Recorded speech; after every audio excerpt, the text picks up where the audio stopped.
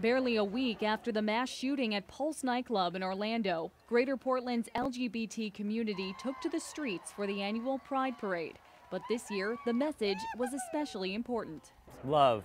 It's all about love. Just appreciating your life and loving those around you. That's what Pride is. The violence that took the lives of 49 people in the early morning hours of June 12th was a sobering reminder to many who remember a time when acceptance was low and being proud was difficult. My partner and I, we've been together for 13 years and we're both in our late 40s, and we remember a time when you were afraid to walk down the street. To see the younger people coming out at such young ages, in their early teens, that's something that when I was that age wasn't even on the radar.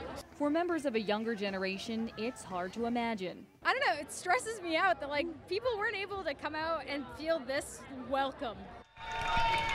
But what closed that generation gap was the feeling LGBT community members felt at the sight of thousands of people crowding downtown Portland on Saturday to show their support. To see the diversity and to see the pure volume of support, it's very heartening. But as moving as the display of acceptance was, many say there is still a long road ahead. This has been a turning moment for many people, questioning why they have felt a certain way towards the population, and we've come so far, but we have so far yet to go.